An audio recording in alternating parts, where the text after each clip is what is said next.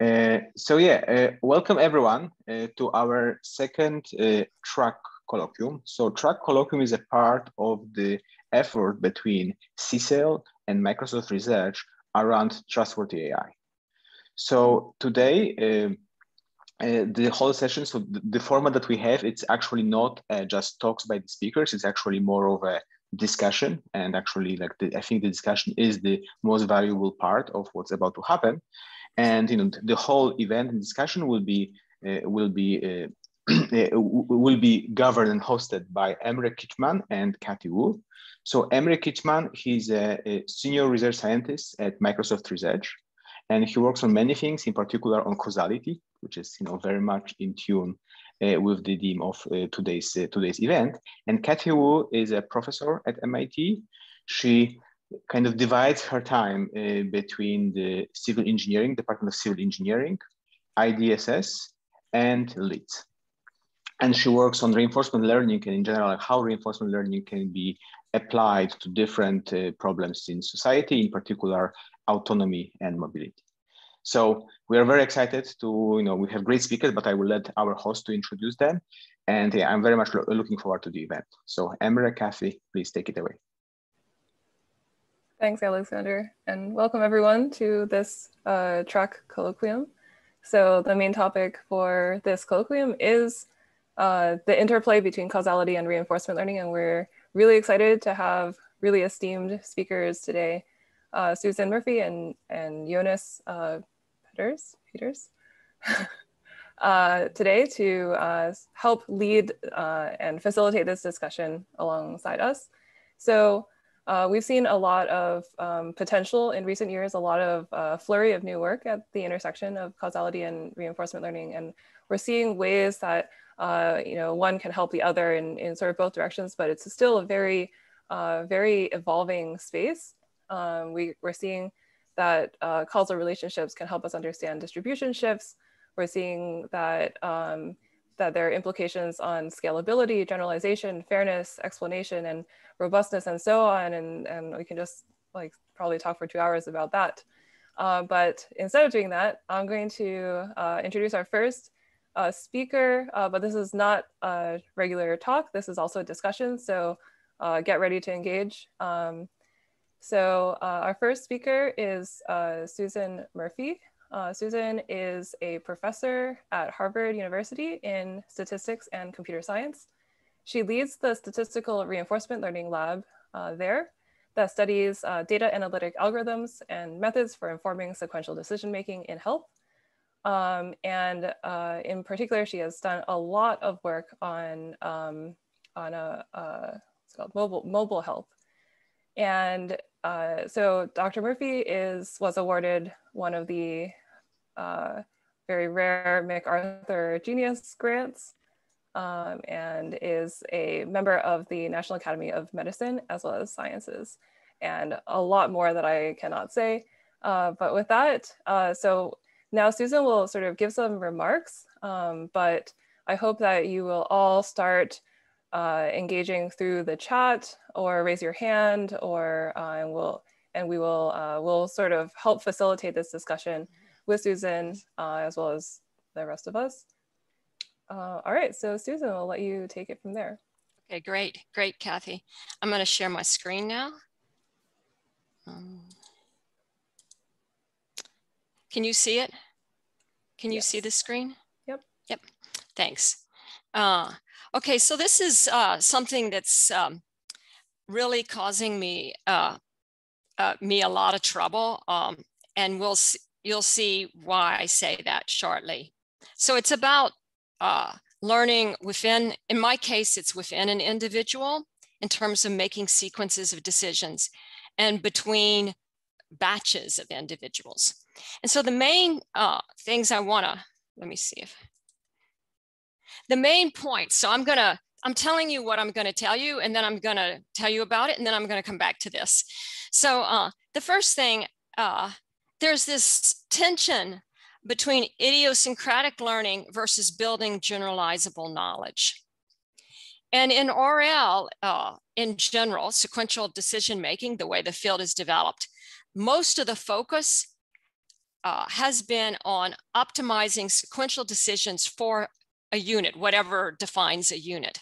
And this is essentially idiosyncratic learning. It's not about other units. It's about, we want to make the best decisions for this unit. In my case, this would be, a unit would be an individual.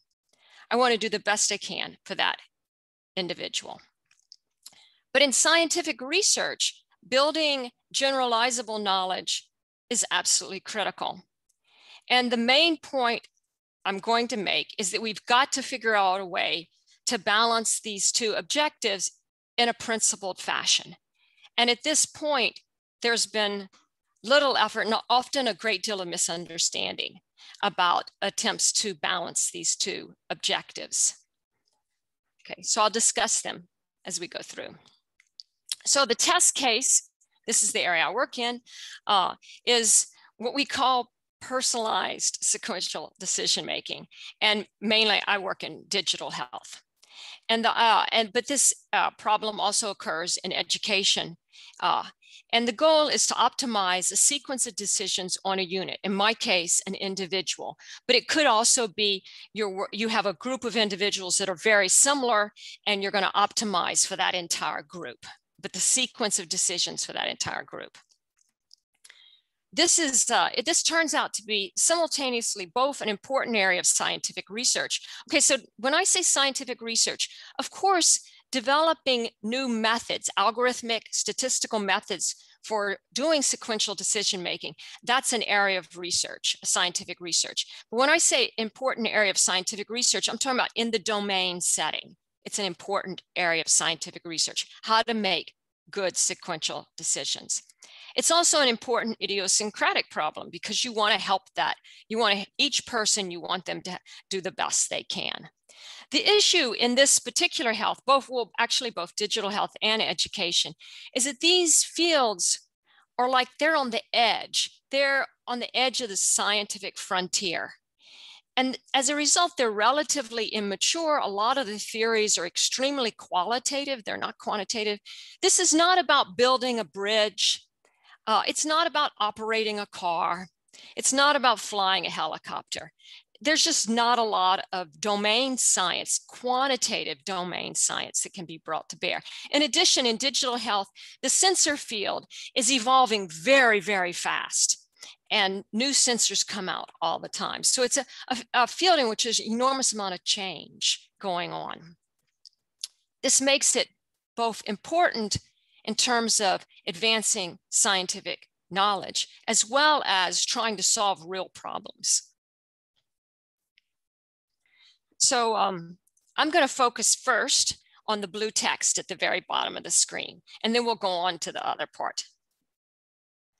So what I want to do is I'm going to abstract the problem away a little bit. One abstraction I'm going to be critical of, and the other less so. The other I'm just using as a way for me to start this discussion.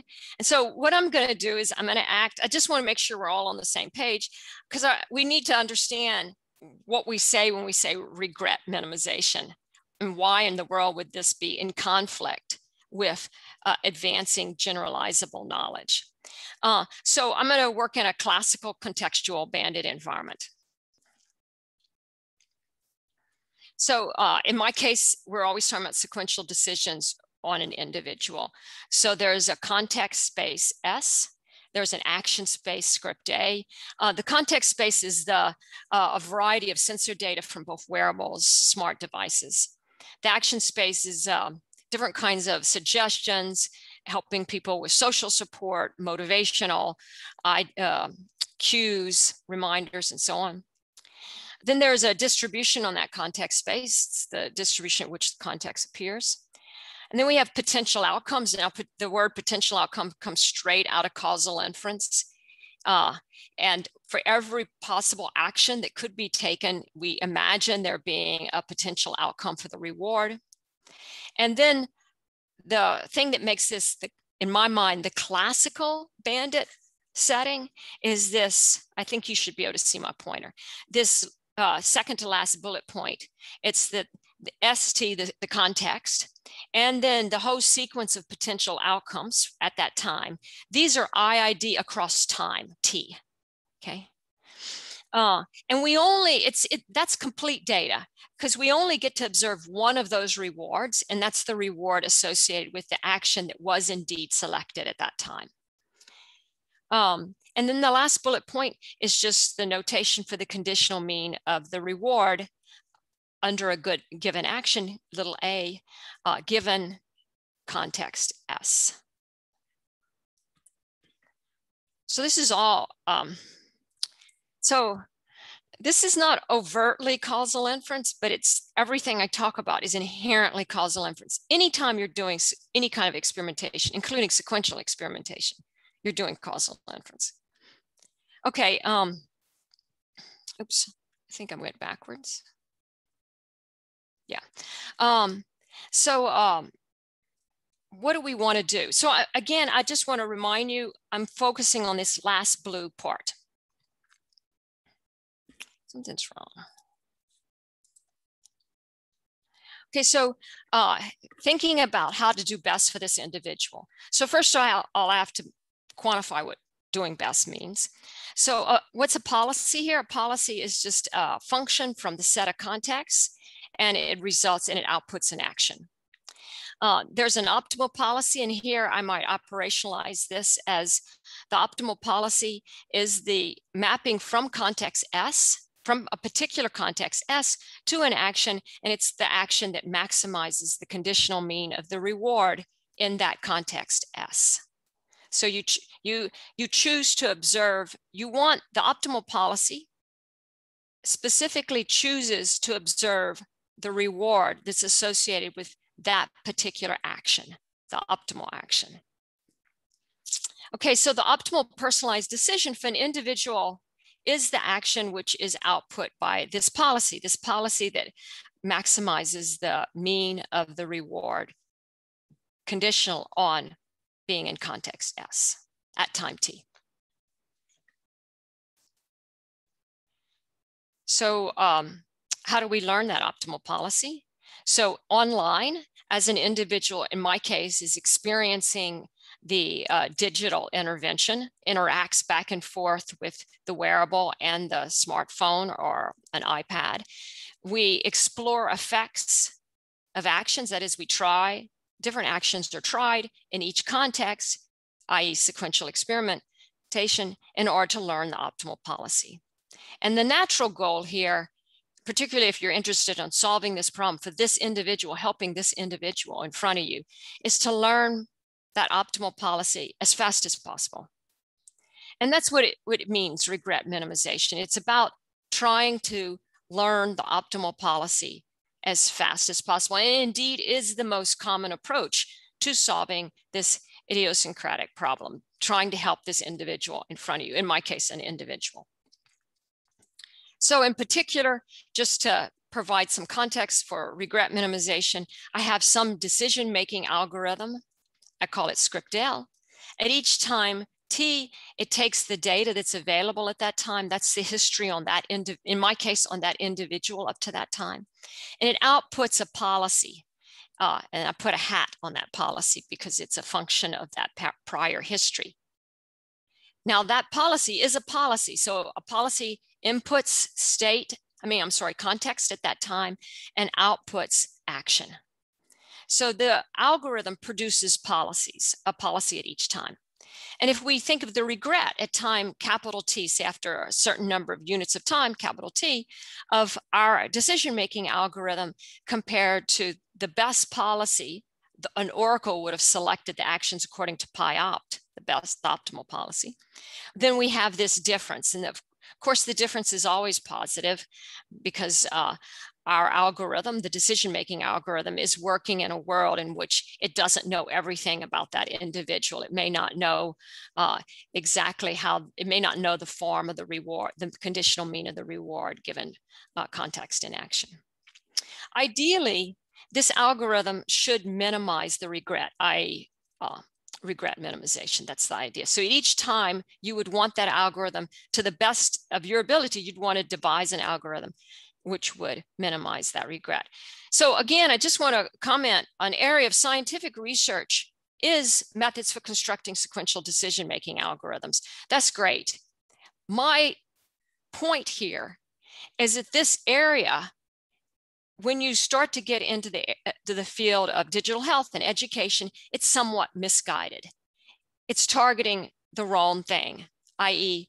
solely regret minimization. So what are some of the consequences of minimizing the regret, or attempting to devise a decision-making algorithm that should lead to minimal regret? The two big consequences, which seem so innocuous. One is you have this gross undersampling of actions in context in which, at least according to the data, they appear non-optimal. And when you're in a setting where multiple actions may be approximately or equally useful, the policy that's being output by the decision-making algorithm, it doesn't concentrate, it doesn't converge. And it makes perfect sense because it can't decide, neither action. Maybe you have two actions that are equally useful. Which action can, you don't know which one, and it just may flip-flop between the two. Again, it seems totally innocuous. Certainly, this is not going to impact the regret. I mean, we're still able to impact the regret. And these, in fact, are consequences of trying to minimize the regret. Okay, so now I'm going to go back to this problem that I'm interested in, digital health. Education as well is very similar, online education. And as I mentioned earlier, these are areas in which the domain science is right on the edge of the frontier of scientific discovery. So these are areas in which you not only have to solve important idiosyncratic problems, you also have to, or you need to be able to contribute to science. You need to do scientific research as well. We're not building a bridge or an overpass. So this gets us to this idea of generalizable knowledge. And I think this fits in with Jonas's talk that'll come next. At least I view this as fitting in. Much of science is about building generalizable knowledge. So this is knowledge that you can stably transfers from one setting to the next. And from a practical engineering kind of perspective, it provides a head start for me, an initialization for me when I have to confront a new setting or when the setting changes. So I'm interested in generalizable knowledge just from an engineering perspective. But in general, it helps us transfer information across different settings, maybe across different individuals, across individuals of different educational backgrounds, individuals who live in different countries. What can you translate? Individuals who live in different states in the US who have different income levels. This knowledge also, this generalizable knowledge should give us insight into underlying causal structure. And that's really a very big deal in the behavioral sciences, which underpin digital health. And indeed, the actions are specifically, the selection of the actions are directly related to the way they think the causal structure can be manipulated, how you might manipulate it.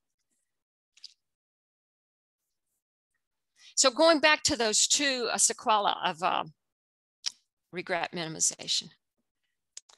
The first is that the policy that I use at time t, that's the output of my decision-making algorithm, it grossly undersamples apparently non-optimal actions. This is highly problematic.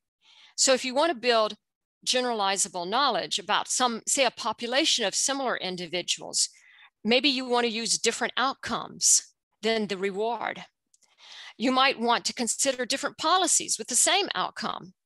You might be thinking that in a certain context, there's a new action out there that you didn't have available during the current round, and you might be able to bring it in, and you want to think about, well, how did the current actions compare in that particular context?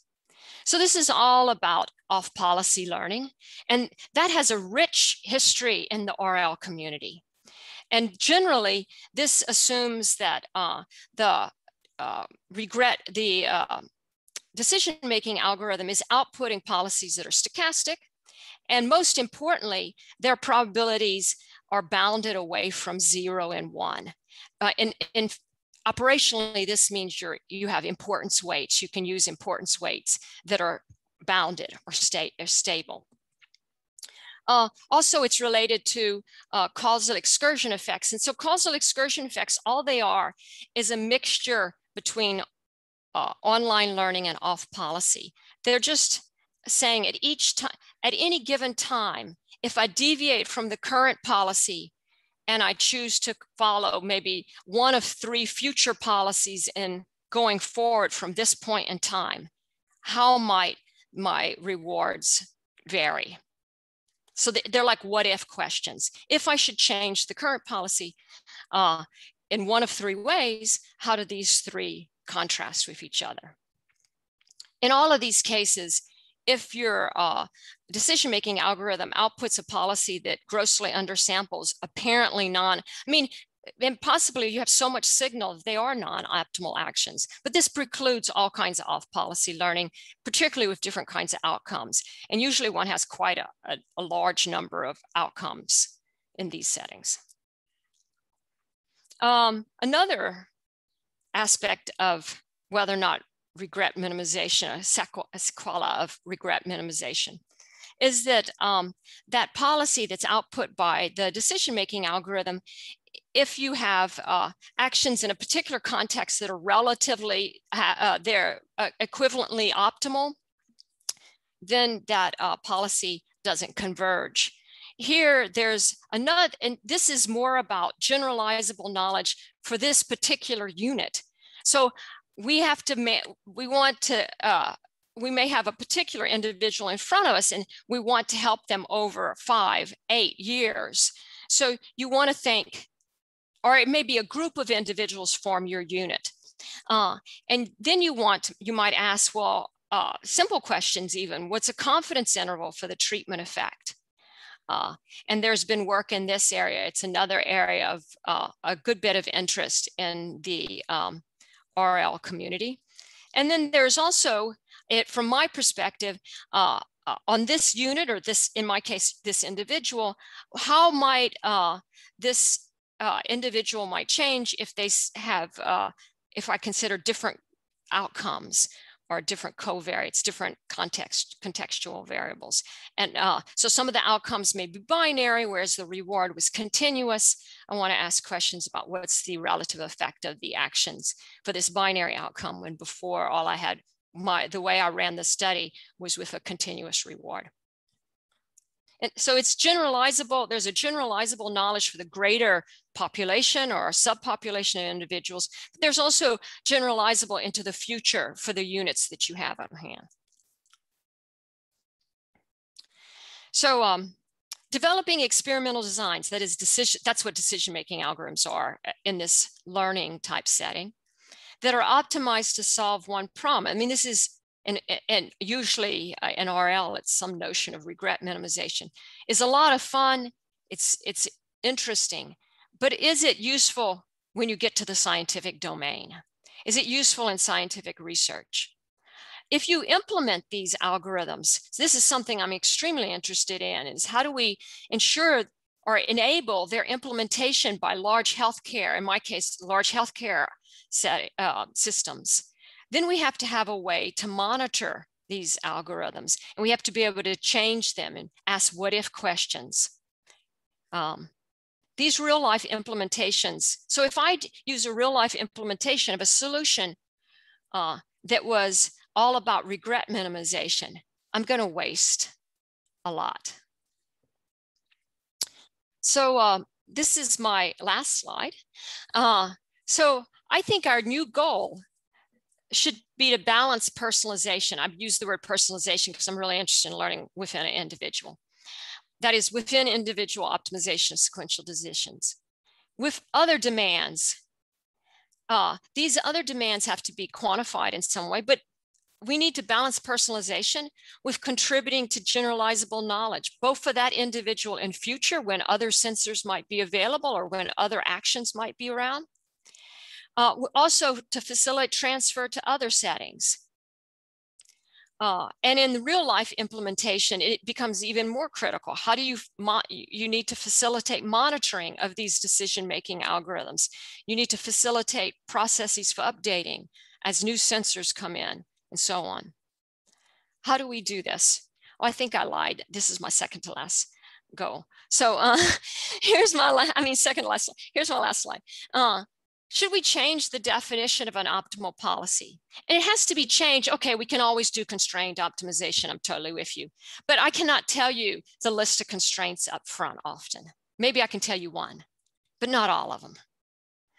The optimal policy should facilitate analyses that contribute to generalizable knowledge. So how do you define an optimal policy that does that? How do you mathematize that? They should allow for real life messiness in implementation so that we can say that when a big healthcare system rolls this out, they're going to be attempting to get the optimal policy. What constitutes an optimal policy for this balancing? And of course, anybody that works in real RL problems, in actual life type settings like artificial limbs, digital health, education, these are inherently all non-stationary problems. So we want to always continually learn. And I'm looking for other ideas for how we can attack this type of problem. Thanks.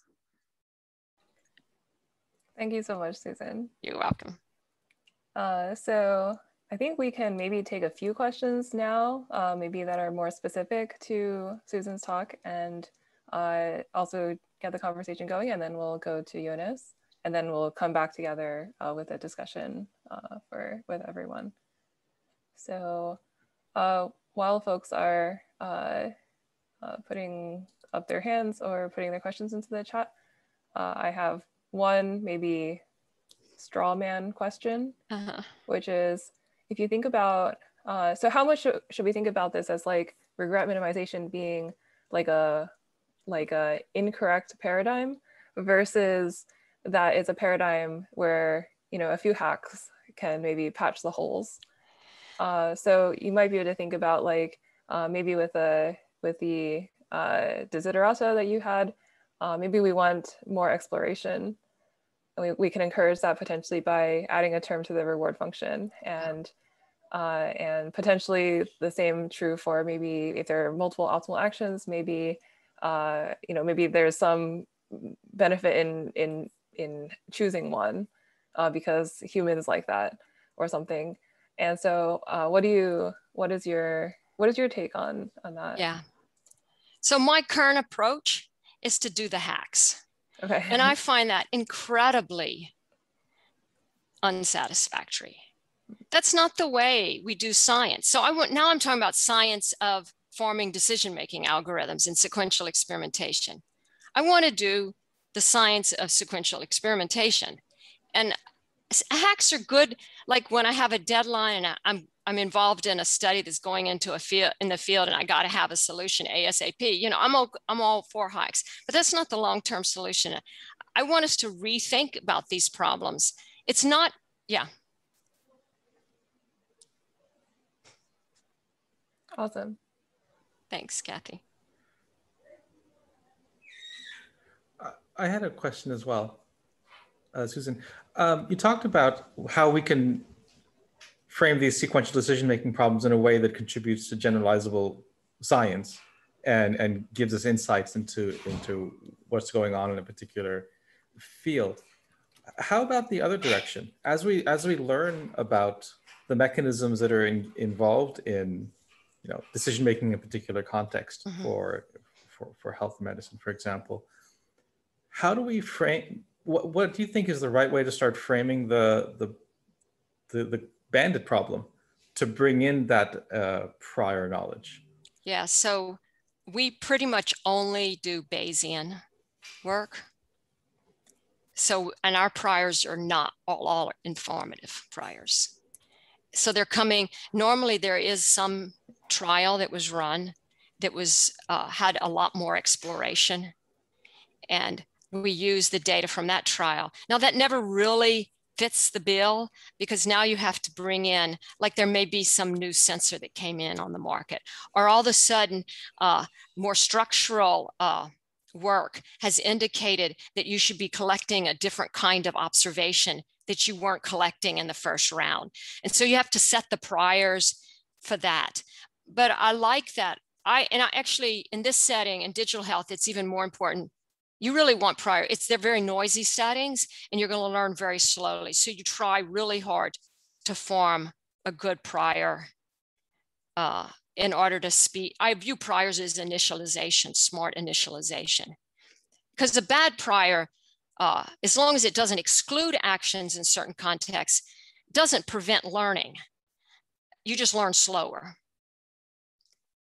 So to me, this is, in fact, every trial for me is about building the prior for the next one. That's, to me, one way to transfer knowledge. Yeah. Thanks. So we do have one question in our Q&A. Susan mentioned that generalizable science as different kinds of transfer we'd like to do. For example, new sensors come in online, new actions become available. Do we have a language to describe the kinds of generalizations or transfer or robustness to changes that we want? I was trying to do, yeah, I don't know. Jonas may have a better answer to this question when he gives his talk. With me, it's more about, like, often people, after these studies are over, they want to do mediational analyses. They'll draw directed acyclic graphs, like dynamic graphs, and they want to fit those kinds of graphs with very different outcomes to the data. And I want to ensure that they can still do that. So it's learning the causal structure, or at least trying to. And you're fortunate because this is a setting where you're actually manipulating. There's real do's here. It's not fake, right? It's not like I'm pretending I have a do. I actually have them, particularly if I'm using posterior sampling, which is a sequential randomization. So I don't have a good one name fits all, but I call it generalizable knowledge. Yeah. Actually, that's what IRBs, when you do human subject studies, which is what I do, you only have to go to the IRB if you're attempting to do research to enlarge generalizable knowledge, to contribute to generalizable knowledge. So that's where that phrase comes from. Oh, wow. Yeah. If you Google it, you'll see. Okay, good. So I think this is a good start, and I think now we can move to Jonas, and I think Emre will introduce him. Sure. Hi, my name is Emre Kujaman, and I'm very happy to introduce Professor Jonas Peters. Professor Peters is a professor of statistics at the University of Copenhagen. He is well known for his work in causality and computational statistics and robustness. He is one of the authors of the elements of causal inference. Before he was at the University of Copenhagen, he was leading the causality group at the Max Planck Institute for Intelligent Systems in Tübingen, and was a Marie Curie Fellow at the Seminar for Statistics at ETH Zurich before that. It's my pleasure. I'll hand it over to you, Jonas, for the second talk in our colloquium. Thanks. Thanks a lot. Thanks for the kind words and the invitation. Thanks a lot, Susan, for the great talk. Many interesting points, I think. I'm also sharing my screen, and then we'll see whether there's anything to add. Okay, I hope you can hear me okay. Otherwise, just complain. So as you said, my background is more on the causality side, and here, both in the panel and among the attendees, are many people who know much more about reinforcement learning than I do. So I really view this also as a way of hopefully getting some feedback and input, comments, thoughts, and maybe also some relevant references. I'm going to try to keep this also a bit of on the general level, and then show you a couple of concrete ideas. And the concrete ideas I wanted to discuss, this is joint work with 3 wonderful people. two PhD students, Nikolai and Soravit, and Niklas, who's an assistant professor. All of them are also here in Copenhagen. Okay, so the first question is causality. Why should we care? And I would like to start with a couple of thoughts from the IAD world, and then we're going to see whether we can transfer them into the reinforcement learning setting. And I should say that here the generalizability, we will look at one, but it's a bit of a specific one, and so I'd like to keep up that discussion if people are interested also afterwards. Okay, so Susan already mentioned a couple of reasons why we should care about causality. In this talk, I want to focus on one, and this is related to this robustness question. So we start with a response variable, again, now in the IAD setting, but we can already think about the reinforcement learning setting. So we have a response variable y, we have a couple of covariates x, and then we are receiving data from one model, let's call it M. And now what do we want? We want to learn a prediction model, but one that doesn't necessarily perform well in the training data, but that performs well on some test data that potentially may be different. Now, there are different ways of looking at this problem. Domain generalization out of distribution prediction, covariate shift. There's a lot of work on it. Here, we want to bring in the causality point of view. So why would you ever then look at a causal model?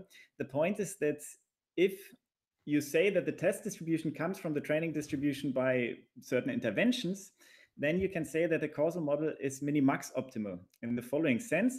So if you look at arbitrary interventions on the covariates, and now you sort of look at the worst case, then the causal model is really the best thing that you can do.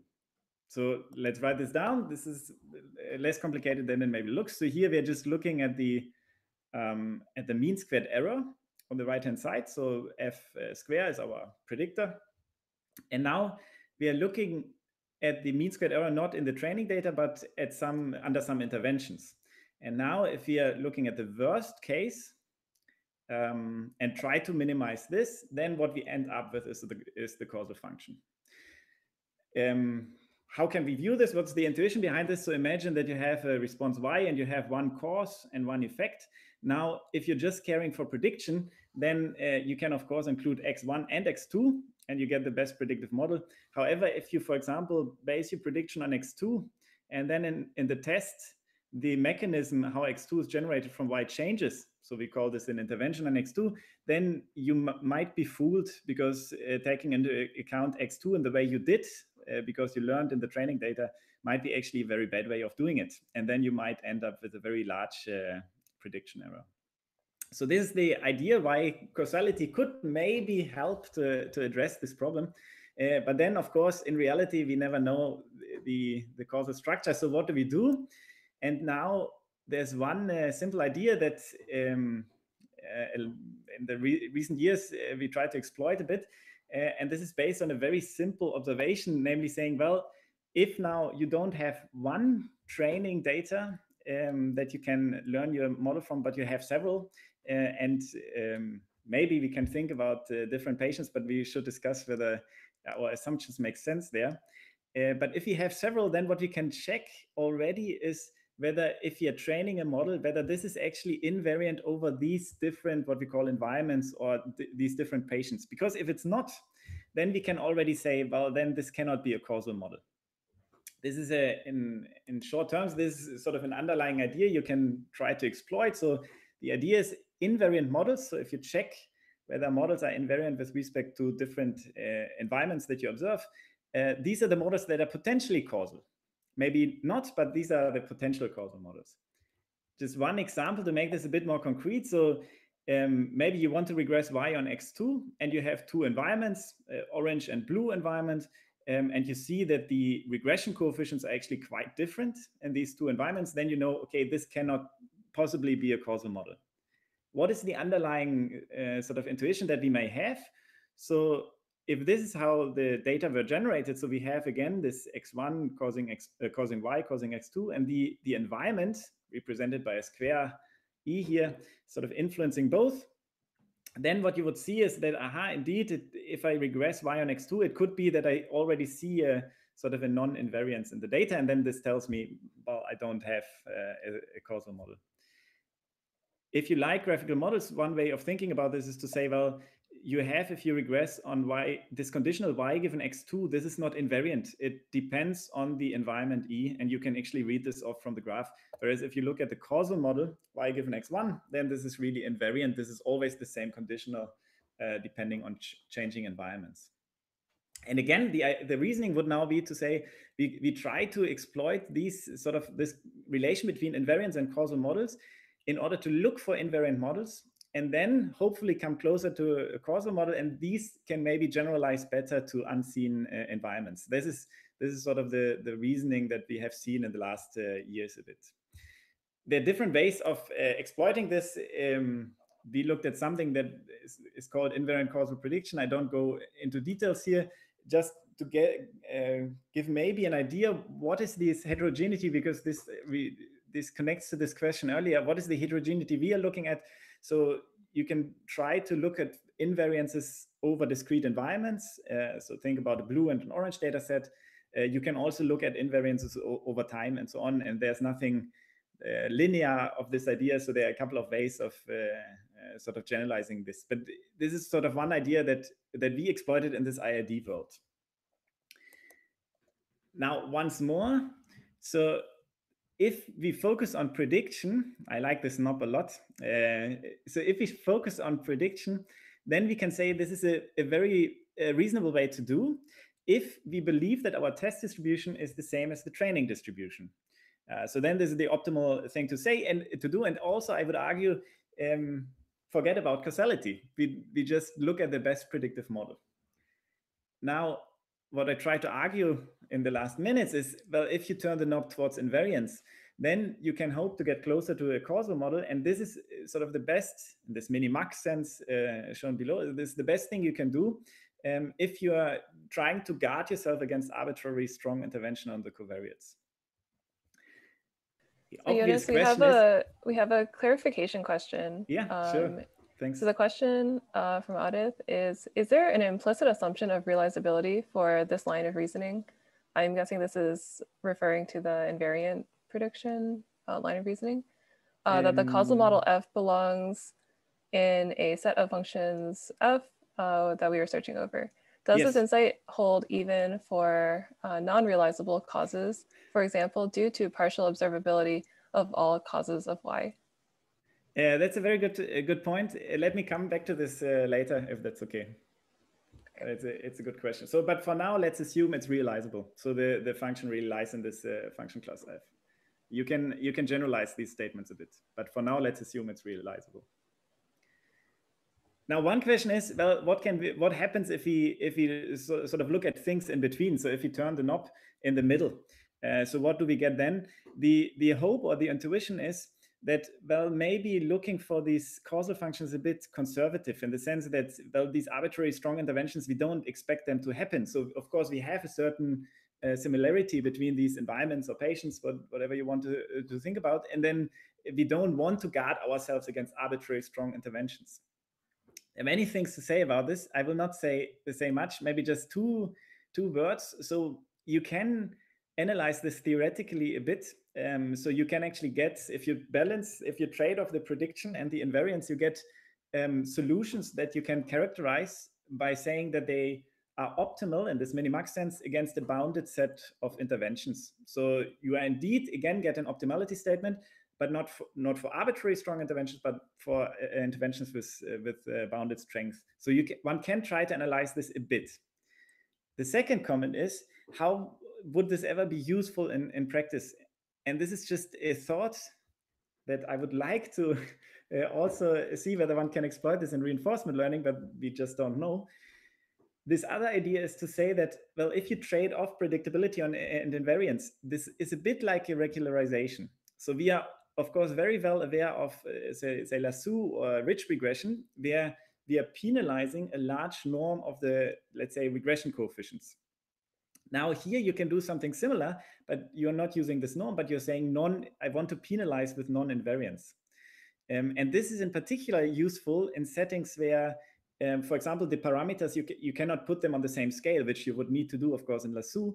for example, in differential equation models. So there, these type of regularization schemes seem to become useful. Okay, so now this is the world, this long introduction of the IID world, and now I would like to at least think a bit about to which extent can we exploit this also in reinforcement learning. I'll skip this. The short answer is, well, we don't know. So what we did instead is we looked at a simpler problem and a problem that also Susan mentioned in her talk. We looked a bit into this contextual bandits. And there, of course, we also don't know the full answer, but I wanted to share a couple of thoughts that we had over the last months when we looked at this problem. Again, the hope is maybe we find something that we can exploit these invariance and causality ideas to find a solution, a policy that generalizes a bit better. And now I show you the formalization of this, and you see that this is a quite restrictive problem that we're looking at. So we again consider a set of environments. Again, it can be a think about the discrete setting for now. And we assume that the reward mechanism doesn't change. And here you see this is a restricted setting. And I like some of the thoughts Susan said, and they are not included here. So this is one attempt to sort of make maybe a tiny step forwards. But I definitely think these other types of generalizations are quite important to look at, I can imagine. I mean, I don't have as much experience with real-world data than many of you have in reinforcement learning. Now, what is the goal? So you can ask for a similar goal. And here we are also looking at regrets, but it would be nice to think about whether we can generalize this. What are we looking at? We are looking at for a given policy pi at the expected reward in a certain environment E. And now again, we are looking at a worst case. So we're looking at the worst case expected reward over the environments. And this we want to maximize. So we want to, again, optimize the worst case behavior of our policy. And this thing here we just call VE of pi. So this is the idea as in the IID setting. And now first, one example why there might be hope. So this is a simulation setting. Forget about the formulas on the bottom left. I think they're not needed. This is a scenario that you may have in mind on the bottom right. So we have this is a very simple setting now. We have a reward that depends on some of our covariates. Let's say on x2 in this case. We have the action, and this is chosen by a policy pi. The variable u is assumed to be hidden. Now, what you see here is the result on the following problem. So you're given a training data set, and then you are trying to learn the best policy that takes into account x2. This is a policy like the one here, pi. And you're comparing this against the best policy you can get if you include x1 and x2. And then we are evaluating this on a test environment, so on an environment that looks a bit different than the training environment. And then what we plot is the regret on the y-axis, and what you see on the x-axis is just to say how different are the test environments that we check the policies on from the training environment. And you see indeed that there seems to be one environment or one policy, sorry, this orange one that seems to get, at least in some cases, much larger regrets than the blue one, and the blue one seems to be bounded. So indeed, this is hope that there might be some of these minimax results also in reinforcement learning. Let's look at this problem at this example once more. What you see is that there's this hidden variable, this confounder that is influencing both x1 and r, the reward.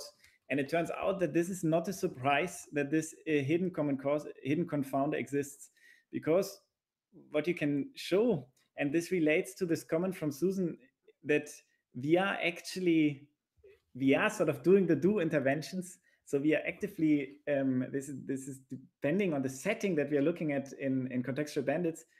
If there's no confounder, there's nothing you can gain with causality or invariance. So this is a statement that you can prove. So if there's no hidden common cause like the U, so if you observe everything, then at least in this setup, you don't have to worry about causality. You just can pool all the environments that you have, and you find a policy that satisfies this invariance. So in this sense, it's not it's not a coincidence that you see an example here where you have a confounder, because if there's not, there's actually nothing that we can gain.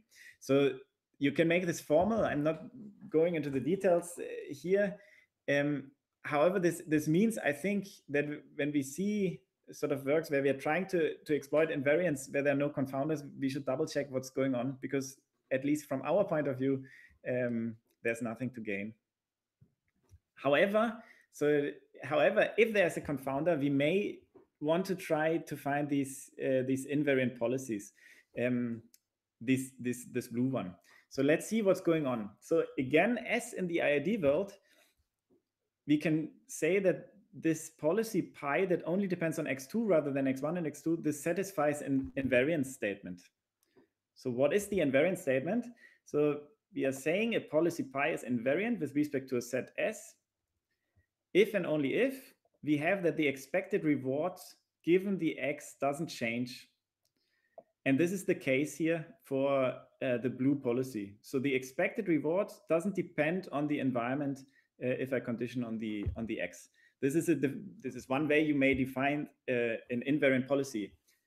Again, what do we think about? If you like graphical models, you think about that the reward given the xs, this is independent of E. So this conditional doesn't change on E. Here we are looking at expectations, which makes things a bit more technically challenging, but the intuition is fine, I think. And indeed, this policy pi that only depends on 2 satisfies this invariance. So this is something that if you like graphical models, it's not so surprising. So you can just read this off from the graph. So that indeed here, x2 satisfies this invariance if you let your policy depend only on x2. You can prove that indeed the simulation results that we saw before doesn't come then as a surprise, because you can show that whenever you base your policy on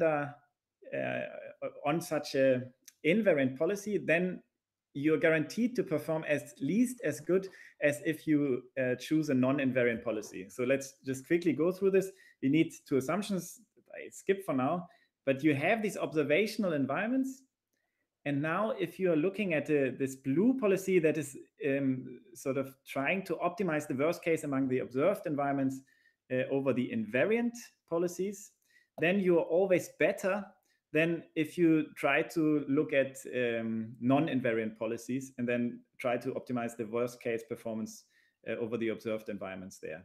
So this is exactly what we saw in the simulation. Why? Because the blue one is an invariant policy and the orange one is a non-invariant policy. So if we have x1 and x2 going into this graph, then indeed the invariance is not satisfied. The details here don't matter that much, but this is what we saw, right? So the blue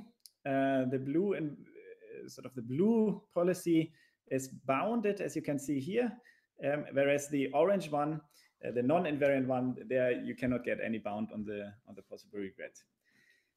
This is a tiny step, I would say, into this direction of saying that maybe these invariances over observed environments can, like in the IID case, help us or guard ourselves, or maybe show ourselves like in which directions to look for these policies that may generalize well. Now there's one last comment I want to say before I close, and this is that if you look at these statements, then what you see is that these depend on the policy, and this is, I think, a key difference to the IID world. Because what we are now doing is we are, of course, changing the data generating process all the time because we are considering different policies. So what we are looking at statements in different distributions. So here conditional independencies, for example, but under different distributions. So for example, if you look at this pi tilde policy and now try to find this blue conditional independence or check it, then it just doesn't hold, because this is a statement that depends on the policy. So what goes into the policy? Whereas if you have this orange policy pi tilde, then actually this conditional independence doesn't hold. So what does this mean? This means that we need, in order to answer these questions, for example, of invariance, we need statistical testing under distributional shifts. So we may have one training data or one observational data set, and now we want to answer questions like invariance, like condition independence, about a different distribution. So we may have sampled from pi tilde, this orange one, but we are interested in making statements about the blue one. So what we need is statistical testing under these distributional shifts. And so we think that this is actually, this is a key point if we want to address these type of questions in the reinforcement learning setups. So before you move on, could you clarify again why the conditioning on x1, 2, basically your second to last line, like why? Yes, thanks. I wasn't very clear on this. This is because of the confounder. So if we look at, I guess I understand the question is, why is the second to last line correct? And if you're looking at this orange policy, what happens is that if you condition on x1, you're opening this path via the hidden variable. So then suddenly the E is not independent of R anymore because you're opening this path over the confounder. This is, by the way, if you feel comfortable with these statements, this is also giving you a hint that the problem really comes from the hidden variables. This cannot happen. This is basically the result I mentioned if you have everything observed. Okay, and if I may, I just want to say maybe 2 or 3 minutes how to do these statistical testing under distributional shifts. It's surprisingly easy, but we believe it's quite a useful concept. So if I may, I'll just share this and then I close. What do we want to test? So we are given an observed data set from a distribution, let's call it Q. We are interested in a different distribution, namely P. And we are interested in a hypothesis, let's say this invariance or condition independence. Now, there is a relationship between them, and think about the one distribution, we are changing the policy. So this, I think, works as a motivation, I hope. So now there's a, I can hear some background noise, but maybe that's okay. Yeah, it's gone now. So these two distributions, they are related. We're working on muting. Just please okay, continue. that's fine. Yeah. Okay, I'll try again. So these two distributions, they are related by a transformation tau, and this can be, and these are the weights that you have in importance weighting, for example. So just make this more concrete. You have a distribution you're interested in. This is using the, let's say, the blue policy, and you have data from a system where you have used the orange policy. How do you transform one to the other? Well, you just introduce these weights that we know all the time and that we, of course, use for importance, let's say, inverse probability weighting or Horwitz-Thompson, so all these estimators that we know. Now, what we are interested in is whether this other distribution that we don't have data from satisfies the null hypothesis. For example, invariance. And then what does it mean to have pointwise asymptotic level? There's nothing new here. It just says, well, if the observed distribution Q is such that tau of Q really satisfies this null hypothesis, then I want to reject only with a small probability. So this is a very natural way of defining the level. And now the interesting point is, at least for us, is that this is very simple. These things are very simple to test for. So why? So, but we of course use, if you're interested in estimating the expected reward, we are doing this all the time, then you're just re-weighting your observations and then averaging over them. However, in testing, it's a bit different because the test statistics may not be you may not be able to write them as an expectation over single observations, but we are using the same idea with the weights, but now we are just resampling from the distribution. So this you can do, you take the observation distribution, resample with these weights, and then you get a new sample, the auxiliary sample, and then you just apply a test to this observed, of this newly constructed data sample. Let me just write this down. So what do? We look at these same weights. Maybe the details you don't matter that much, but you look at these same weights, and you say that you generate a sample, and now comes a trick. You want to generate a distinct sample, so with something like without replacement, but there the weights are just then the weight, the probability of sampling a data set I1 to IM. resample m data points, and the probability of sampling this data set is just the product of the weights. So this is very similar to this inverse probability weighting. And then if you have this, you just apply a test from the target domain to the resampled data. And then you're more or less done. So you can prove that this procedure is very simple. So you can just do your resampling, you just apply a test. This has asymptotic level. As soon as the test that you are using has pointwise asymptotic level, as soon as you're not resampling too many data points, and as soon as the weights are well behaved, something that also Susan mentioned. So this gives us a framework that allows us to test these type of statements about invariance in distributions that we have not observed. Okay, so this is all what I wanted to say. I'll skip this and just jump to the conclusions. So in this IID data vault, so I try to argue that we have these predictive models. They usually are the best thing that you can do if the test distribution is the same as the training distribution. Causal models have this property that they are stable with respect to strong interventions on the covariates.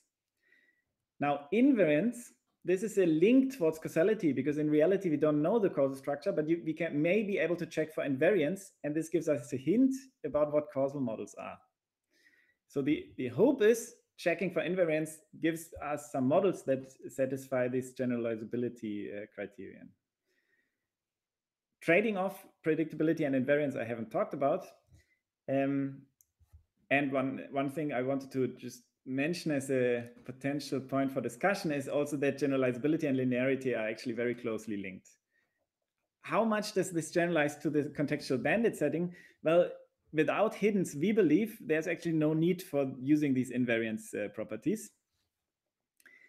If hiddens exist, we may want to learn these invariant policies, because they are indeed some of these guarantees they hold that they generalize better to unseen environments. And this motivates testing under distributional shifts. So testing properties for distributions that we don't have data from, which we believe is actually quite a useful concept. So maybe some of you have heard about Verma constraints, dormant independencies, all these things you can test. You can construct conditional independence tests and so on. So this is a concept that is, we believe, not only useful for this reinforcement learning, but also there. Okay, and with this, I close my presentation.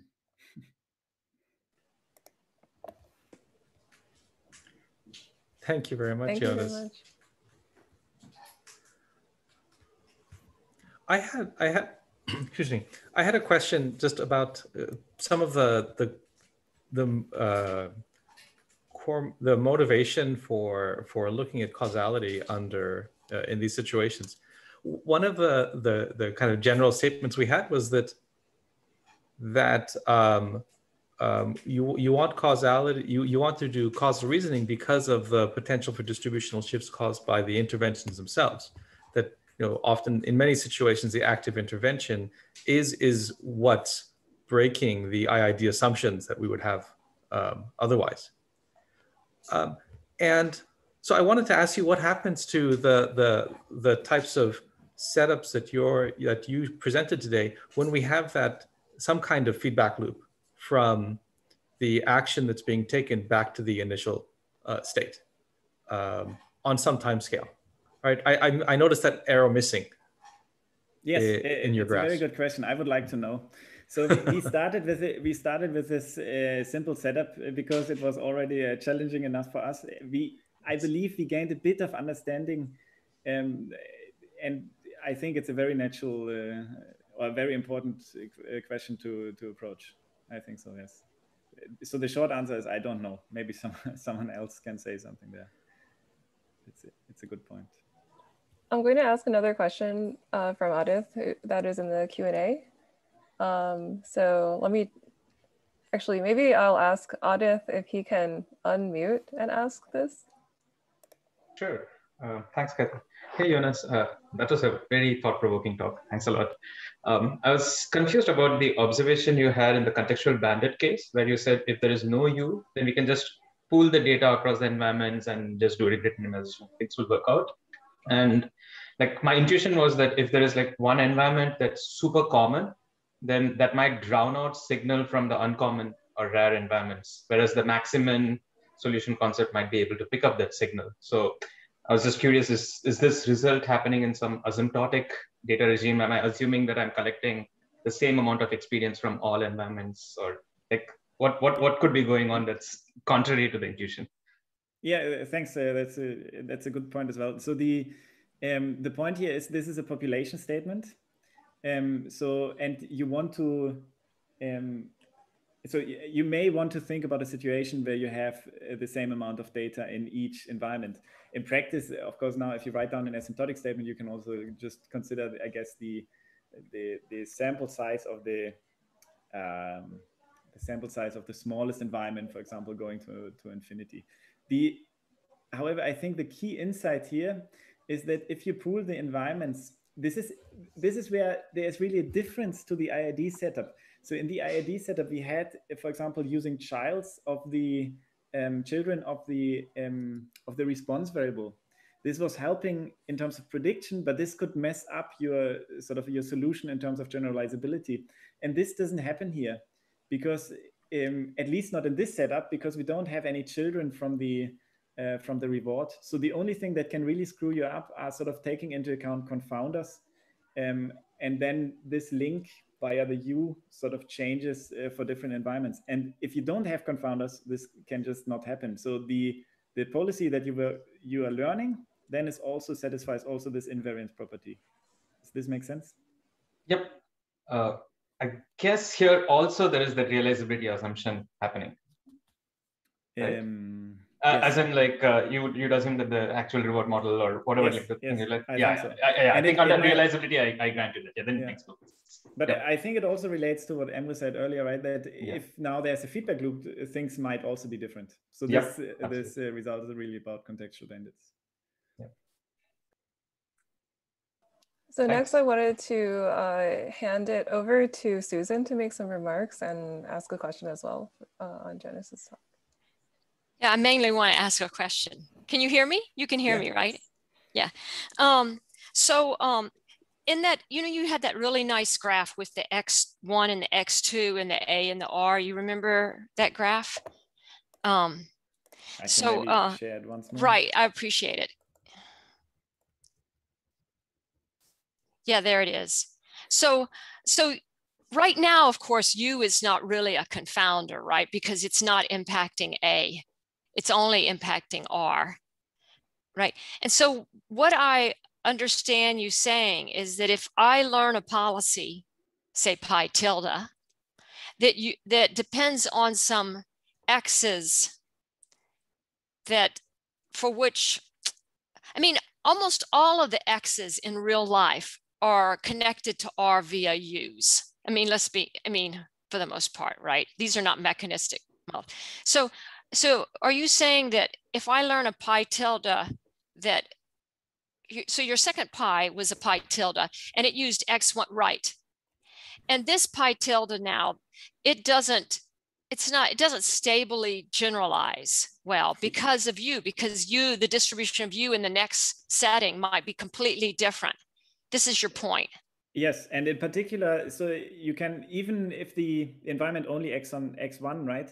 The way how X1 carries information about U that helps me to get a better reward, this might change between different environments. That's right. Exactly. I'm not 100% sure. I got the point that U is not influencing A. So at least in our setting, so the A is of course an action. We need to make it depending on something that we observe, right?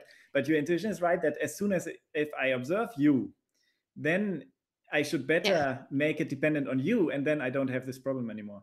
But this is just a hint, and I'm aware, of course, that this is a very toy scenario, but it's a hint that maybe we can benefit for looking, if we have a bit of heterogeneity in the data already, like a few environments, that we could maybe benefit from looking at these invariant statements, because this is becoming non-trivial as soon as we have these confounders U.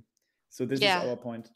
Yeah, so if I'm trying to produce a policy that I might want to transfer to another setting, I really want to get rid of the influence of X1s. Yes. I'd like to, I don't want my policy to depend on anything like an X1. It should only depend on things like X2s. Exactly. And now there's, so if I may say, so now two things maybe, or two thoughts on this. So one is, I fully agree with this. And it's even, I think, at least interesting that you can ask these questions, right? Even if we have only data from the orange policy, we can still ask these type of questions. Would maybe a policy that only depends on X2 be better in terms of this invariance via this testing framework, testing under distributional shifts? Now, the second thought is, and this is even further out, that where I don't know the answer anymore, but there is this trade-off between predictability and invariance that I actually like. But this is a biased statement, of course, because it says somewhat, well, maybe the full invariance is a bit too much, and maybe this could be relevant here as well, right? Because maybe it could say, well, maybe we can take into account X1 in some way or the other, because we see that even though we have some variability in between the different environments, it doesn't screw us up entirely. Right, so right. This would be the idea. So this whole talk though is all about producing. I mean, if I use a bandit that regret minimizes, I'm not going to be able to do any of your importance weighting unless I really restrict the kind of policies I would want to, any of the of policy work I'd want to do. Can you say that once more? Those importance weights are going to be really ill-behaved. Yes. Unless the numerator kills any kind of ill-behavedness of the denominator, right? Which means I have to restrict the scenarios that I'm interested in. Yeah, or yes, I fully agree. And I think the theory tells us, it gives us a hint, right? Because it shows us that the resample should be of size little o of square root of n. Yes. So you can imagine that if you want to have like a test with power, you need a very large sample size. But it at least shows us that maybe you can do something. But I fully agree that this is probably in real world applications, you want to take this into account already when gathering the data, because if you have some data set that you have to work with, you might run into the exact problem that you're saying with the ill-behavedness of weights. I agree. Yeah. And also, if I may say this, what you said earlier, right? It's also a bit of a restricted setting, and this, it doesn't solve the problem of saying that you are undersampling a lot, right? So it's just saying, okay, if I understood you correctly, you said earlier that you may have the problem that if you're doing this regret minimization, you're undersampling some policies that actually may turn out to be important for a different individual. Or different outcome, yeah. Yes, and this, of course, we don't address at all, right? So we are still stuck in this in the same setup.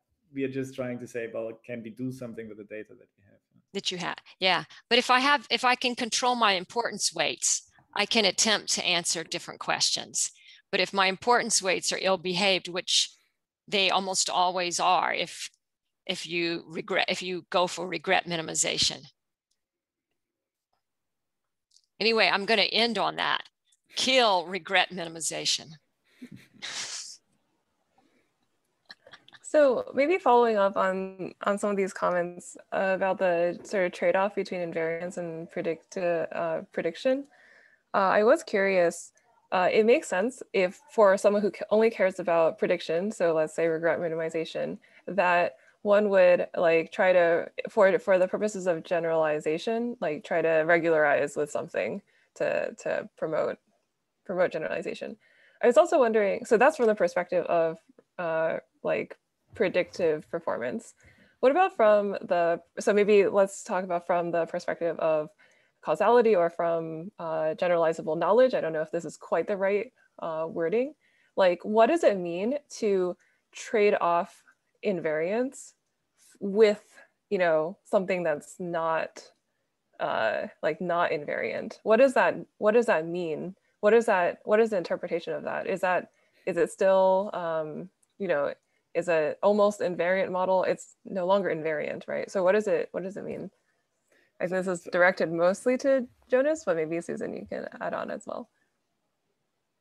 I can say something maybe. So you're right that if you say, so sort of this is the nice thing about duality, right? So you can write it in both ways. So we can say we are looking for the best predictive model such that invariance is sort of satisfied, right?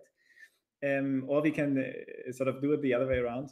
And there's one, I'm not sure whether you like this answer, but there's one interesting connection that we think it's interesting that we found to if you have instrumental variable models and you're looking at, let's say, two-stage least squares, you find that the two-stage least square solution actually has very bad statistical properties.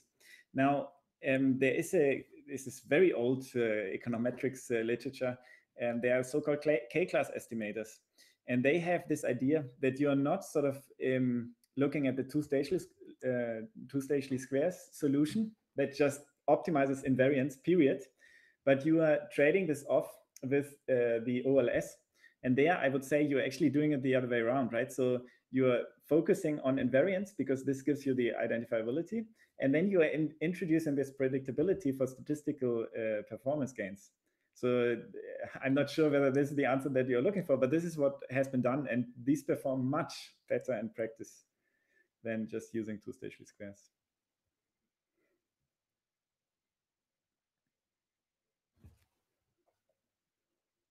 Can I ask one question to Susan? Because the sort of once more regarding this undersampling, I mean, I see this point, but now sort of moving forward, how would one do it? Because there are, of course, also a lot of actions that are undersampled that you never actually want to try out because they are bad for, let's say, all individuals or all outcomes. So what is sort of, where do we get sort of an idea about what is the information we can try to exploit to get an idea about which things we should keep being undersampled and which one we should sample a bit more?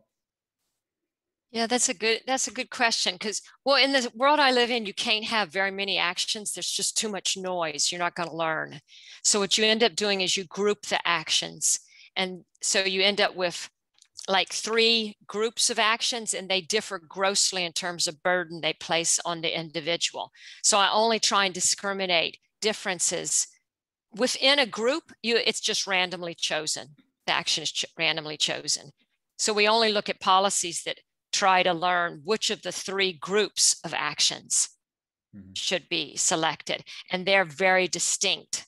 They're expected to have a distinct solution. And there, the idea we have is we should think of some sort of allocation. Instead of trying to get, we should think of an allocation, like the limiting policy, the optimal policy is highly discontinuous. If you think of it as a stochastic policy, the limit is a deterministic policy. So that limit is a discontinuous limit of that smooth, a stochastic policy. And what we're thinking is you should decide ahead of time that based on certain things, it's going to have to be some sort of constrained problem that you'll have a limiting allocation.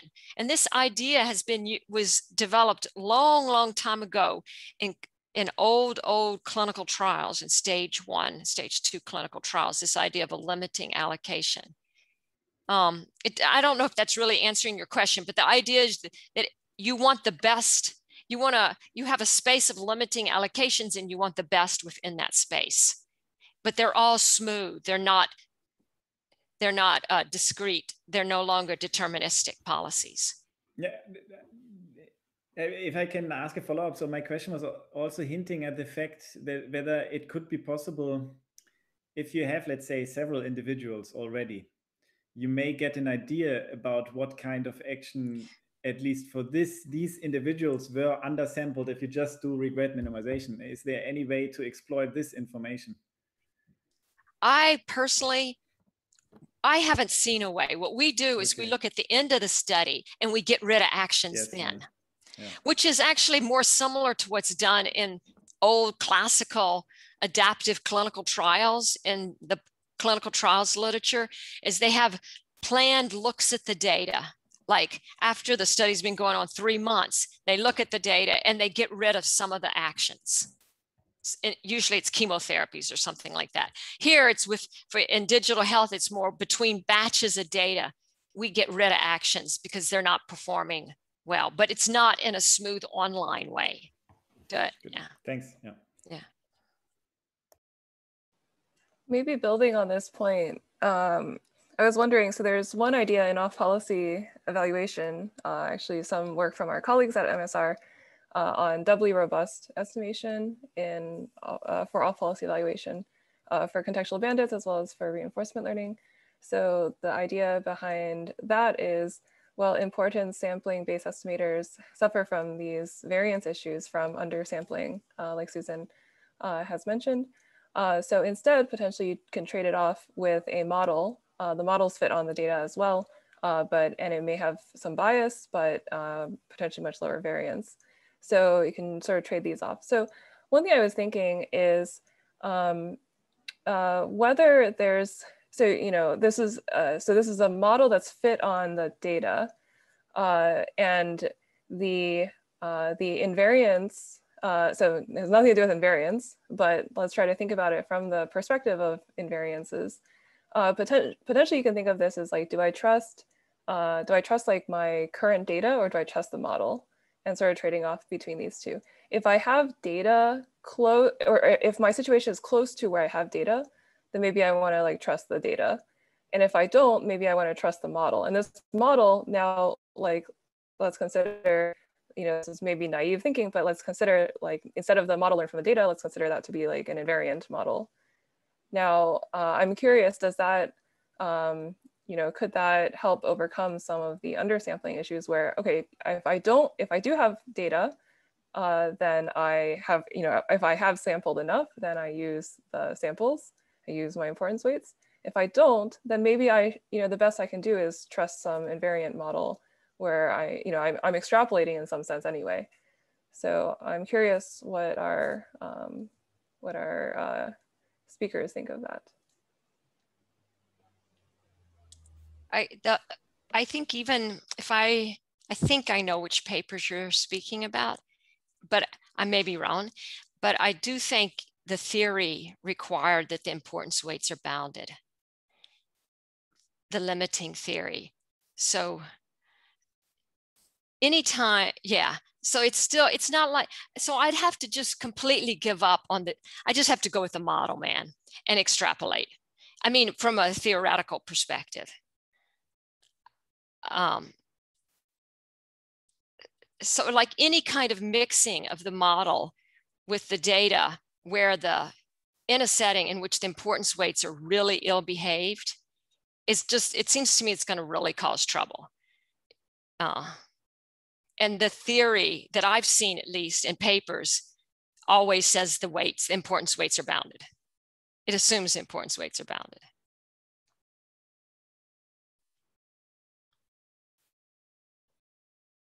Do you know anything, Jonas, about this, like in other settings?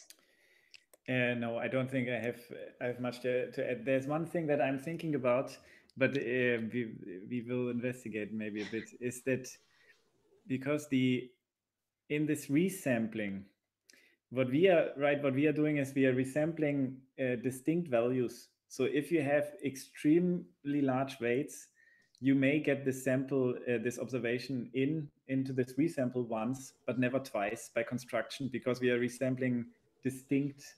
This is a bit like resampling with replacement, but making sure that the sample that you get is distinct. So I'm actually now curious whether this is slightly less sensitive to these badly behaved weights, but we also I think we have a second moment bound as well. So, but maybe we investigate. It's a good comment, and maybe then these things could even help. But don't have this idea is so interesting. The resampling according to the importance weights. I think that's quite interesting. The resampling has been done, of course, before, but I think it's so we believe that it's interesting in this testing procedure. Yeah. Because this is a way that, at least for us, was key to think about this problem. Yeah. Mm-hmm.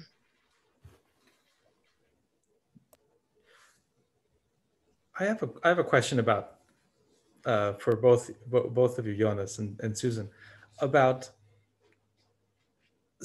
about what you think is the bigger kind of opportunities for developing these algorithms and applying them in real world contexts.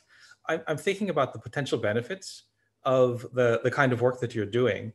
And I think about it in terms of a few different things that it might enable. And I'm curious which of these or something else entirely is motivating you in the short or long term. One is that as obviously, learning the optimal policy faster is better. It's going to get us, let us make fewer mistakes and make better decisions more quickly. A second is that, with the type of formalisms and understanding of the underlying mechanisms here, we can develop algorithms that let us apply these decision-making strategies in more and more complex scenarios where it's harder to reason about things manually, and we'll just be able to extend these types of automated decisions into scenarios where we couldn't have hoped to deal with the complexity before. A third is actually, I think, connected to something you said, Susan, about the limitations of the actions that we can consider. And that is, what can we do? Can we develop much better outcomes if we are able to explore or reason about a much richer, higher dimensional action space specifically, in order to find new kind of optimal operating points?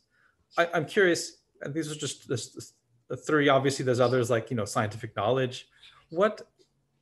How do you think about the benefits of the work that you're doing?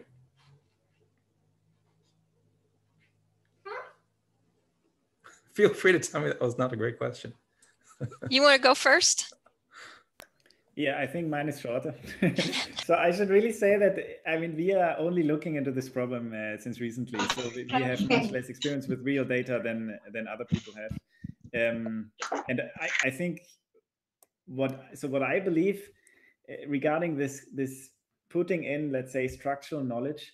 So in our experience from the IAD world, I'm not so sure I believe in that we have a real world problem where we can just write down a directed acyclic graph over 20 variables, and then this is a good model for the real world situation.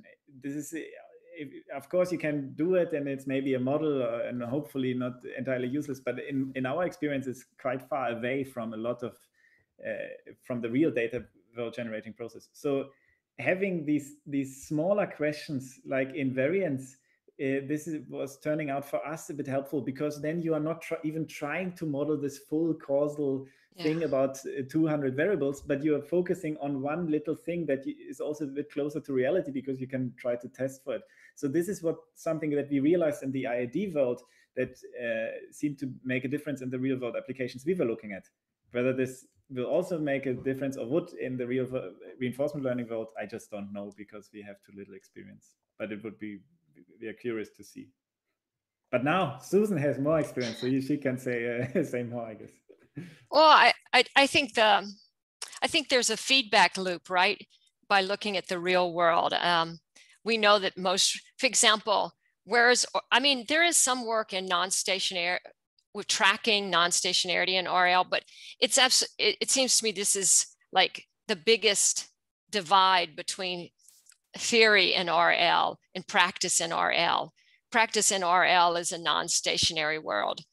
And you see, like in a lot of these stochastic gradient type methods, the learning rate, they don't let it decrease to 0, for example, in practice, even though theoretically it should decrease at a certain rate to get convergence. There's this feedback. That's what I really like, is the feedback loop with the real world setting. I personally think that there is really a chance that I think RL can make an enormous difference in digital health if you work with big team. If you're willing to work in big teams with people who can develop high quality action spaces that can reason about the causal, the mechanistic structure, and take into account the domain science. I think we're going to see, this is what I this is my prediction. I think we're going to see, and we already see a little bit of this, but not completely, not fully with the RL, is that not only will there be different types of interventions, like there'll be an intervention to help you manage your weight, there'll be an intervention, you know, in your app, you'll have an intervention to help you manage your weight. So I'm thinking of people who had like bariatric surgery. So they were morbidly obese, they had this surgery. Now they want to really stay on, you know, for the rest of their life. They don't want to regain weight. They have to control their stress. They have to manage their weight, and they have to exercise. I mean, and they really want to, because they don't want to have another surgery. I mean, this is bad. So it's consistent with their goals, but you have 3 really distinct objectives. So, and you can have interventions that target all of those, and they're kind of bundled together. In RL, I think we're going to have another component, which is an algorithm, which helps to personalize those, a decision-making algorithm that personalizes those different intervention parts, the one about healthy eating, stress management, and physical activity, and also manages how they interact with each other. I think this is going to happen. I feel really confident that we can do this. And it partially is due to my collaborators, right? I see this coming. Thank you. I did want to ask a follow-up question from Susan, your talk earlier about this tension between generalizable knowledge and the idiosyncratic objective. So I think your argument is that these should be considered simultaneously, or at least some domains have both as characteristics. And I'm wondering how you know, can we, I'm curious about your perspective as to like why they are, like if they are really interlinked, or is it that it would be great if we could answer both questions simultaneously, or is there something that can only be answered by addressing the two together? And part of the motivation for my question is that in some other domains, let's say, so I do a lot of work in mobility, where a lot of the procedures are, well, they're like sort of 2 ingredients. There is an element of human behavior, and there's physics, like how your cars move and whatnot. So physics we understand very well. So we sort of got the generalizable knowledge like decades ago, and now we can use it here. And also we do this to some extent, or the community does this to some extent with human behavior, where a lot of studies are done, a lot of surveys, to understand like how do people choose routes, and how do they pick their modes, and are they going to buy a vehicle and whatnot. And so these are done separately. And then there are models for which one can do some kind of sequential decision making. And these are separate. I'm curious, you know, how is it specific? You know, how do you think about whether they should be together or separate?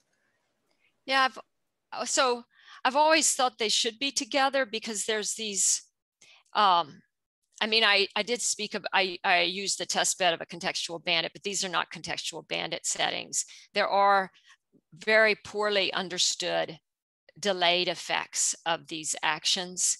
The biggest signal usually is burden and habituation. People just don't see the notifications anymore. And then there's other types of delayed effects. And so by doing separate, and you have that combined with a setting, you might hopefully think, we just don't know what we should measure. We have all these unknown unknowns. And so we can do these small studies, and they inform the design of a sequential experimentation trial. It's not like you don't do all the other studies. You still, but I don't think you can do them in a non-time varying setting. You know, so like one, you can cross-sectionally look at, oh, we'll do, you know how, like when people choose, you know, there's all kinds of studies where you can just do cross-sectional studies and you ask people their opinion and then you get an idea about what to do. But that's not the case here. Often people don't even have an experience with these types of suggestions. They don't even know how they'll respond to it. So asking them won't work. You need to look over time and see at what point, what kinds of shocks occur that make them drop off and disengage. I value greatly all the other work that can go around, that goes around and informs the whole environment in which the sequential experimentation is designed, but I don't see that it replaces the sequential experimentation. I think that's a great take. Yeah. Audience has a question. Thanks, Kathy. It was prompted by Susan's remarks actually on non-stationarity and learning effects. Like, I'm trying to frame the question. So it really feels like we can potentially frame this problem of sequential decision making as a bandit, as a longer horizon RL problem. But all of these seem to be ignoring some important facets of the real world problem. Take the example of habituation, for example, right? So especially in the education setting, I know that my artificial learner is actually interacting with a human learner. And it's not even clear to me that I can represent what the human learner is getting out of it, like these outcomes as like a reward, even like a time indexed reward as a function of state and actions.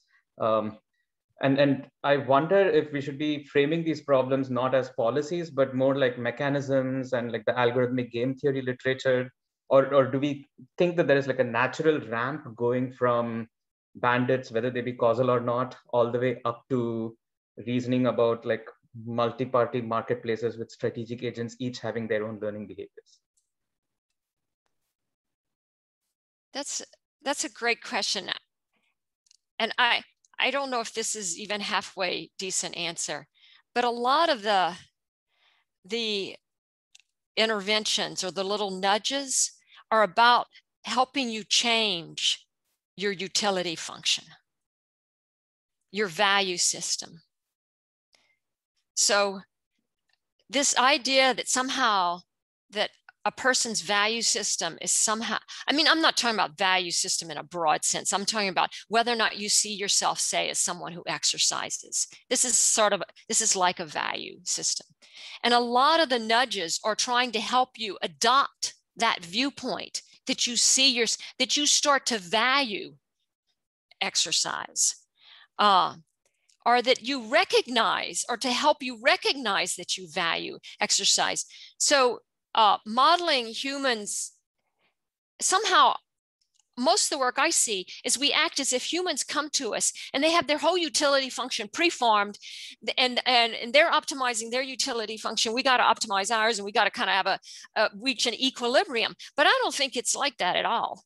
I think a lot of individuals are not even, their utility function is constantly changing, and it can be altered, and helping and also sometimes they're not aware of it. And if you bring it to their attention, there's special, ways that one attempts to do that, then they value it more because it's more. So it seems to me it's I'm just not sure about the multiplayer type scenario. Yeah, that's a wonderful answer though. It even boggles my mind how I can even represent these influenceable utility functions in the kinds of causal graphs, like for example, what Jonas showed, right? Or even in the classical templates that we have for MBPs or CBs or whatever. Yeah.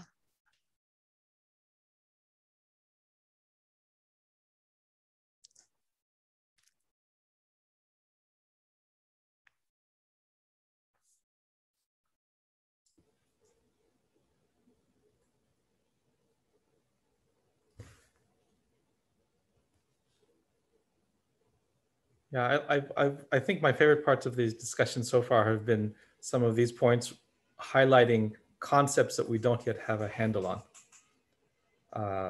Whether it's the feedback loops and how delayed effects to how to think about manipulable utility functions. It seems like there's a lot, quite a lot here that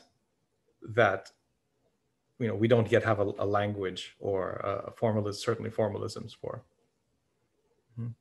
What do you on that, as causality and reinforcement learning come together, are there places that you're looking at to try and borrow concepts in particularly useful ways that where, you know, to fill some of these gaps? I know it's, you know, Jonas, I think. I'm pointing towards Jonas. He's to the left of me. I mean, maybe I can say so. But we also saw, okay, so when this idea of like causality in reinforcement learning, this of course a lot of people are thinking about this, and it sounds very appealing. So my take on this is really to try to think very carefully about where could it make a difference, because there are many scenarios I think where it cannot. And this is also what we try to say a bit, like if you don't have hiddens in this particular setup, for example, then causality just doesn't help. There's one thing that where we also saw that it makes a difference. It's a bit of a trivial thought, a trivial thing, but is actually quite useful in practice. If you know something about the causal structure that lets you sort of redefine your weights, then this is something that where causality, I think, really helps in reinforcement learning from a finite sample perspective. So what was the example? We did this actually at Microsoft Research many years ago with Leon Botou, where it was an optimization problem where you basically have a continuous parameter that you play with, and then you realize that the effect this continuous parameter has on sort of the outcome, let's say on the reward, actually always goes causally via a discrete random variable. So this was something to do with advertisements, and that you only see the outcome. The mainline reserve is a continuous parameter, but you only see the outcome of how many ads there are. So this is a discrete variable. And then this is a very concrete way of sort of exploiting causal knowledge, because then you can redefine your weights in these sort of inverse probability weighting, and you get much better performance because of the reduced variance, because you don't have to deal with sort of weights using a continuous density, but rather you can use weights constructed by a PMF. So this is a very concrete way of using causal knowledge. We try to now, in this way, in this invariance work, we're also trying to see, okay, where exactly can causality benefit? And then trying to see whether this makes a difference in practice or not. But I think it's not everywhere. So if you have, like, if you are restricted to the setting of, I don't know, let's say, you have an IRD setting and so on, and you can try whatever you like, you have infinitely many data, then it's just also important, I think, to say here causality doesn't help. I think that's at least for us helpful in our thought process to try to identify where is there potential.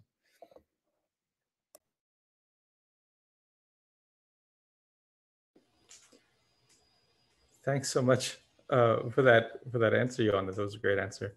I think we're getting close to the end of our 2 hours, actually. So the time went by quite quickly. So I wanted to ask if you, Susan, Jonas, have any last words you'd like to share, and as we wrap up. Maybe I can start. So I think it could be nice to sort of see somewhat real world challenges that are very close to real world problems, where one can then try to see whether these ideas of causality, and let's say this is not an IID world problem, and let's say we are looking for adaptation, and then see whether sort of the methods one can think of make a difference or not. Because this is something that we realized, or we learned from in the IID world of causality, that it's really the real world applications sort of that drives, in my opinion, that drives our research field towards the relevant assumptions. Because if we are sitting down and just writing down identifiability statements for causality, then there's really a risk that we are moving very far into a theoretical corner that doesn't have anything to do with real world life processes. And this is about assumptions, right? And maybe one last comment why I think this is so important. If you're just interested in IID prediction, then of course, in a way, we could say these assumptions don't matter, because we can always check on, let's say, let's say we are training a predictive model, and then we have some model assumptions. We could also say maybe these model assumptions are wrong, but I would say there it doesn't matter that much, because we can always hold out 20% of the data and then see whether whether our predictive model works well or not on the 20% held out observations. We cannot do this in causality as easily. So therefore, I think this connection to real world applications is even more important. And maybe it would be nice to see, maybe these exist already, and then you can tell me, but to see these causality reinforcement type challenges. I think, well, yeah, the points I would make just follow straight from Jonas's points. It's how do you figure out the right abstraction? You can't, I mean, the real life problem is too messy. And half of the things you can just do little ad hoc corrections for, you don't have to, but what abstractions of the real life problem can you use to then provide some underlying principled approach? And this is where, I mean, that was the point of my whole little discussion, was that regret minimization, I think, needs some work here. It's the wrong abstraction. It needs more, needs to be improved. And like Jonas said, having some way where you have these individuals who are working more on applied and theoretical, and have some way so that you can figure out what the right abstractions are, or the best, I don't want to say right, that's not right. The best abstractions, or the most useful abstractions, in order to try solve theoretically. This would be really nice.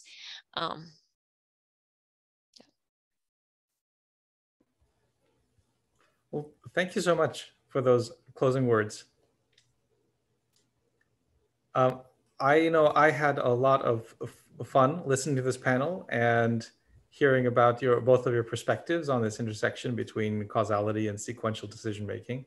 I really appreciate both of you taking the time to be here today. Kathy, are there any closing words you'd like to say? I learned a ton, and I really enjoy seeing the connection points between the theory and the real world applications, and I can foresee it leading to new research, which is always very exciting. So I think what we're going to do is we're going to end the main session, and we have a few minutes remaining. So anyone who would like to have a sort of closer conversation for the next like 8 minutes or so, can feel free to stay on. And so let's all give a huge round of applause to Jonas and Susan for excellent talks and remarks. It was a pleasure.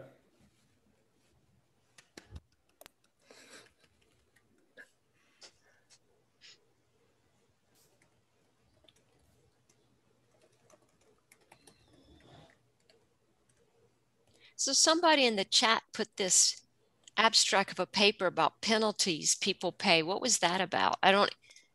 I saw that. I didn't remember. I linked to it, but I haven't had a chance to look at it. Oh yeah, well, that was me. I did research on the value of data, especially for the predictive value of data, and then the time dependency and its effect on the value that's been created, like the business value. We looked at the next word prediction problem, and then we used Baidu server to run things, and we measured how the value of data decays with a new measure that we defined on the paper. Was the effectiveness of a data, a data set. And we measured it based on the size of a data set, how the size changes, the required size to achieve a certain error level, changes over time. And the surprising thing was that for the next word prediction task, after 7 years, the value of data just becomes half.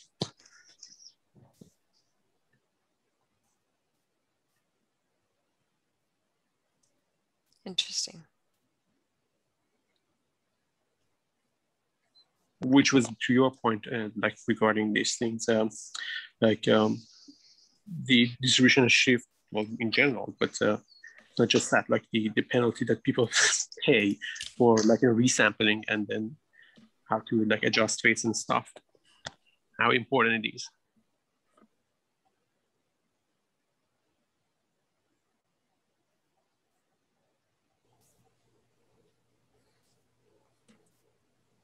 I had a general observation or just a question to Susan, like how do people tune hyperparameters in these bandit algorithms in practice? Oh gosh. And I was wondering if if causality will help them. That's the most I wonder. I should think about that. I mean, I would need some help, Jonas. But it is so hard. Well, there's the computational problem as well, like, because this is online. It has to be extremely stable. And if you're pooling data across individuals online, the computational problem is massive to try and tune. Like if you're doing Gaussian processes and you want to tune the kernel parameters, or if you're just doing regular linear regression, it's Bayesian, and you want to update covariances, or if you have random effects and you want to update their variances, it's just horrendous. The computational burden is horrendous. Right. So we have one study where we used empirical Bayes to tune hyperparameters, you know, type 2 ML, that's what people call it, MLE type 2. And it was, we had to have the update times be very far apart because the computational burden was so high. Could you also comment, I was wondering, when you're doing these trials with a single participant, it's so little data as compared to what we typically see in like empirical reinforcement learning. So I was wondering, I know, maybe it's more of a bandit settings, maybe that makes a difference, but I'm curious like how you overcome, like, I mean, even compared to web advertising, it's much less data. So I'm curious how you can do anything. Right. So running a series of trials is critical. Each trial sets the prior for the next trial. Right, that's critical. And then, so right now, we have been running the algorithms out, and also we knew there were delayed effects, but the data's so noisy, we couldn't do full, or we didn't feel that we could do full RL. So we had like a bias term that we added in the Thompson sampling to try and anticipate the delayed effects. And we built that bias term on prior data.